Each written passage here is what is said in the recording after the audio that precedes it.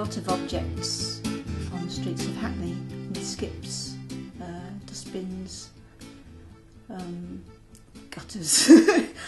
I have no shame in looking in skips and dustbins. There's amazing stuff on the streets that people throw out. There's one specific place which is sadly vanishing now. It's the Kingsland Road Waste Market, which is just south of Dalston on a Saturday, and it's a bit of an antique market, and then there's a lot of fly pitchers who come along as well and bring just, broken light bulbs, old biros, things like that. They're at the end of the day on a Saturday. A lot of this stuff will just be left behind. They can't be bothered to take it home, old records, things like that. I found these. I found the puppet men in an old box in a warehouse in Shoreditch. They were quite all smashed up by then. I actually didn't know what it was. It was a box, so I could see the heads sticking out and broken mechanical bits and things. And I just thought, oh, that looks exciting, and I'll take it home. And I didn't realise they had plugs on them, and I took them out and I got them home. They didn't have any clothes on or anything. And the heads were all smashed in, actually. But I had to repair them. And then I saw the plugs and I plugged them in and they actually move, I couldn't believe somebody just throwing that out,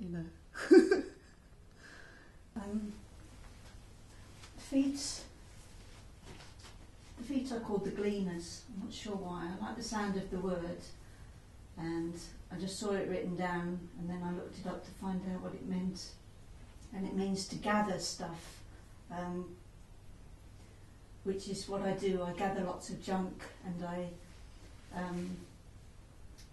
put pieces of junk together. When I was riding around the streets of Hackney, I always see lots of shoes abandoned on the street, and I brought a couple home, didn't know what to do with them, and then I kept finding more and more, and I just kept finding shoes everywhere, and I just brought them home, and I wasn't sure what to do with them. But then I kept finding rusty bits of metal, and they seemed to want to be put into the shoes, so I filled the shoes with plaster, and then I had this bag of balloon whisks that you use to whip up eggs, and I made the heads from plaster wrapped around the balloon whisks, and their eyes are old coins, and I love these rusty bits of metal that come out of them, and out of their heads. It's as though this is what they're thinking, these are their ideas, or they're transmitting messages from somewhere. I'd written a song called The Whale, which was about the whale that got stuck in the Thames in, I think it was 2005. And there's a huge media frenzy about it, and everyone went down to the Thames to wave at the whale, and there's a huge operation to try and free it and send it back into the sea. But unfortunately it died. They couldn't move it back to the sea. But all the newspapers were full of this story. And the banks of the Thames were crowded with people wishing the whale well. Anyway, after it was all over, I wrote a song about it, and imagined this guy was the captain of one of the boats that was trying to free the whale.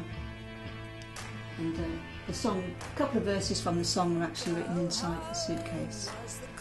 And as it's a song, I put some guitar strings inside and makes whale sounds.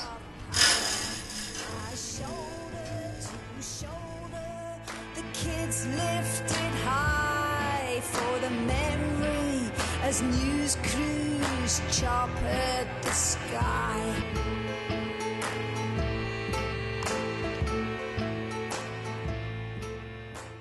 I went to school until I was 16. I hated school, left as soon as I could, and I never remember any artistic training at school. I think the one time I had an art lesson I was told I was rubbish. It was about 15 years ago. Somebody gave me some paper and some pens, and so it was sort of overnight that I just started using them. I didn't really know what to do with them, but I just started doodling, I suppose, in a way. And it was long rolls of very thin Chinese paper and some black ink pens. And because these rolls of paper are this long, I felt I had to fill up every space on the paper. And I still do that to this day. I get these long rolls of paper and still work on it. It can take months until the whole sheet of paper is filled up. Sometimes I'll rip the paper in half so I don't have to spend so long doing a whole piece. This is a picture called Peter's Opera. I had a good friend called Peter who was an archaeologist and anthropologist. He passed away a couple of years ago, but when I was a child he used to take us on digs in caves, and we used to find old bones and teeth, and he was a fantastic character himself. And his other passion, apart from archaeology, was opera. He was also very encouraging about my work. He used to encourage me to do it. And I normally draw in black and white, but he was always trying to get me to use more colour.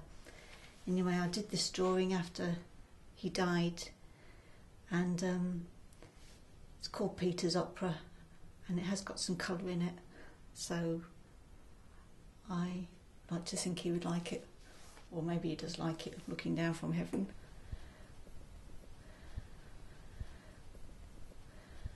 Did you always want to be a good fairy when you grew up? I'm not sure I am a good fairy.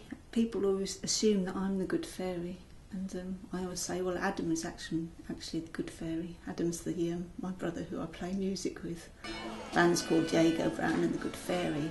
People assume that I'm the fairy, but I think actually he's the good fairy.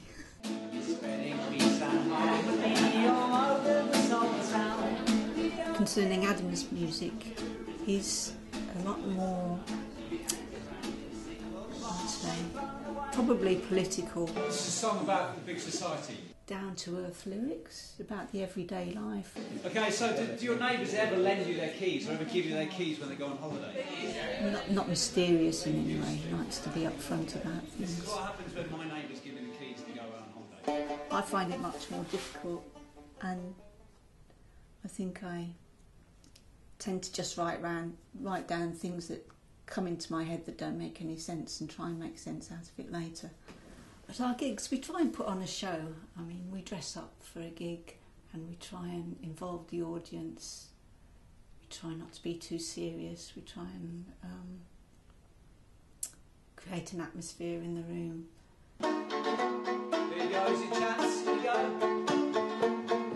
I scrape the leaves, I sniff my sleeves, I drag the bags up the stairs to the eaves. That's where we shiver, that's where we shriek, that's where we shiver, that's where we grieve.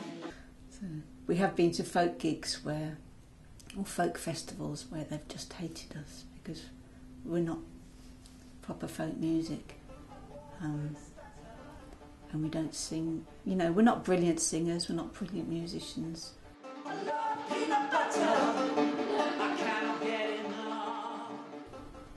And yeah, some of these proper folk gigs with their fingers in their ears, they don't like us at all. The truth of it is I'm really bad at playing instruments. And I've actually started quite like that, you know. Now I've collected violins that only have 2 strings on them or something like that. And I just like the sound it makes. Life is sweet.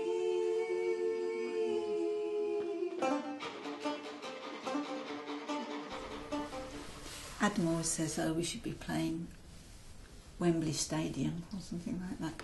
I've never played Wembley Stadium. We just keep doing what we're doing, I think. I want to be. That was a song I wrote a couple of years ago. called B, and it was just this, I thought it was just a very silly little throwaway rhyme. As we were playing it together, as I was playing with Adam, it sort of grew into a bit something a bit more dramatic. I need to feel that buzz. Sad and mad and all because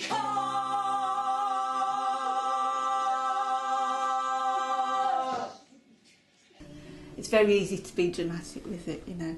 It's one of those like old music hall songs where you can just throw yourself around singing it. I think I probably imagine myself as one of those old, like Edith Piaf or someone being extra dramatic, and I really let myself go on it.